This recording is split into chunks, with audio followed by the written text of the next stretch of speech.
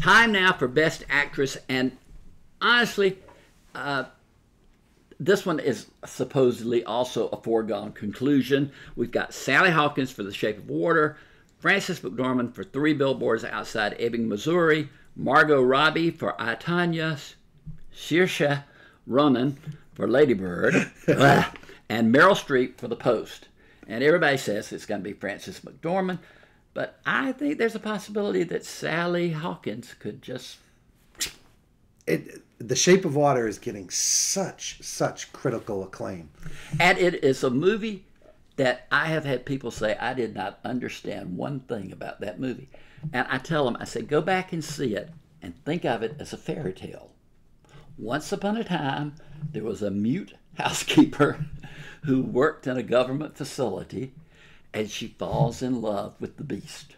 Yeah, and I think you're right. When you talked in one of our segments earlier about the expectations, what you know about something going in, you do have to be in the right frame of mind. You do. And if you're not aware that maybe this is if you're more trying fantasy, to take it literally, then you're gonna have some problems. real issues with that. I would agree. But I will tell you, Sally Hawkins is not your typical actress. No. She's not a great beauty. Right. And, but she fascinates me. I thought they made her beautiful in this movie. Her heart was so big. Yeah. I didn't really know her until Blue Jasmine. Well, that's when I loved her in Blue Jasmine. I did too. Yeah. So when I saw her, and she's got a excited. movie, also another movie out that you ought to see if you don't see it, called Maudie. Ah, okay. That is Ethan Hawke, I think, is her co-star, and she is so good in that. But she is the movie The Shape of Water to me. Everything is through her eyes, her surroundings. Everything that's scary about the film is about how it affects her. Everything that's romantic about the film is how it affects her. Yeah. Everything about that relationship with the monster or the creature, and then her relationship with her friends. We talked about Richard Jenkins and Octavia Spencer. But she is a beautiful actress. I mean, without saying a word. Talent, in her talent. And it was unique because she could hear, she just couldn't speak. Right. She actually, just even listening to you describe it, makes me realize what a force she is on this movie. I mean, really. I mean, McDormand's playing a grumpy old lady, which isn't much of a stretch. Sally Hawkins, this is a stretch. You have to pull this off. But I have loved Frances McDormand since Fargo. Right. And beyond. Yep. She's always been not your typical actress. Yes. And every role that she plays becomes a Frances McDormand role. Yes. And she did Olive Kitteridge on television, right. won the Emmy for that. That was another one of her strongest. But Fargo, when she was the quirky sheriff, and I loved it. But what I didn't like in this movie was I never saw her character change. She was angry from the start, and she was angry at the end. Well, her daughter was brutally murdered and raped. Shouldn't she still be angry by the end of that movie? Yeah. Which is why it's good. Just don't make it Hollywood-esque. Don't make her all happy. Don't have her, okay, that's what we talked about. Tear down the billboards. And with Sam Rockwell, he was a horrible character at the beginning of the movie. We talked about whether or not there was redemption for him by the end, and I say no. He was just I said if he's just a little less horrible, and you said that might have been redemption. So for him. Yeah, it might have been. But what about Saoirse Ronan?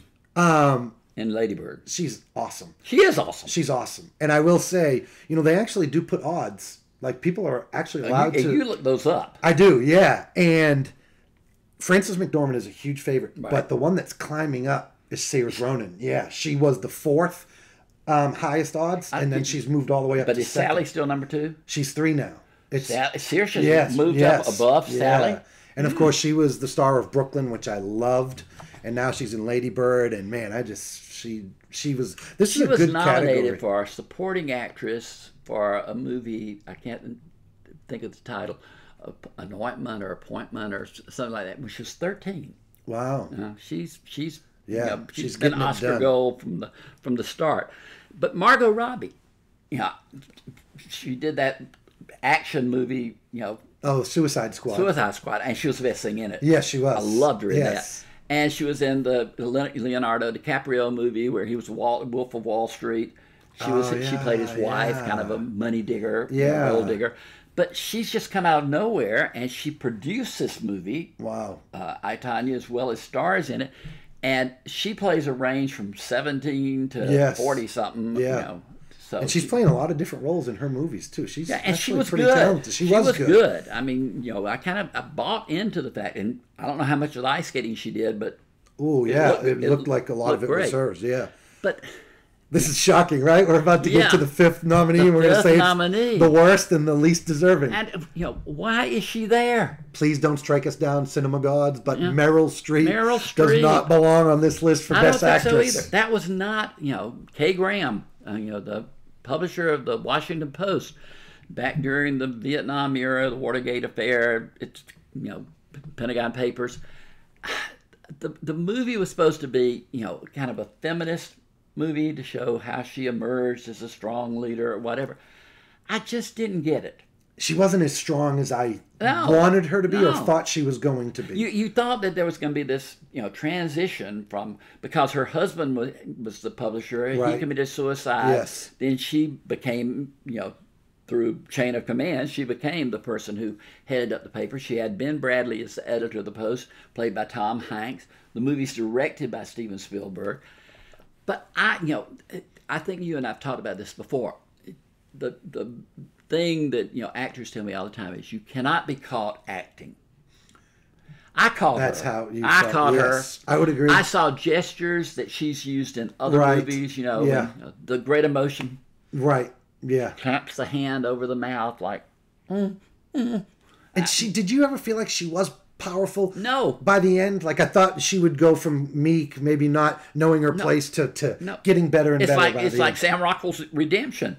Yeah, Just a little just bit, a little bit. She got a little bit more powerful.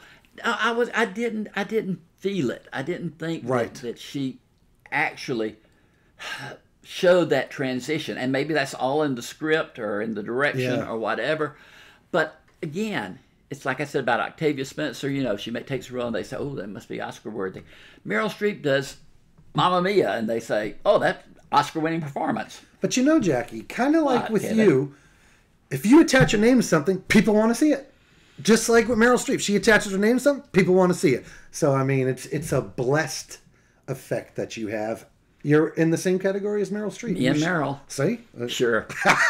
She calls me for advice on her roles. I told her not to take the Post. But, you know, we're going to get to the Best Picture, you know, pretty quickly here. But out of all the movies nominated, I think The Post is the only one that's projected to cross 100 million domestic. Is it? Domestic. And that even surprises me. You know, all the others are in the 50, and then some of them are down. Yeah. in the, Oh, yeah. You know, in Not making single much digits. at all. But The Post, come on, it's got Steven Spielberg, it's got Tom Hanks, it's got Meryl Streep. Yeah. Yeah. You know, It should have been better, period. I cannot think, maybe you can help me. Sarah Paulson, I think is her name, played Ben Bradley's wife. Mm-hmm. You remember her Yes, I character do. in the movie? I do. Sally. Mm-hmm.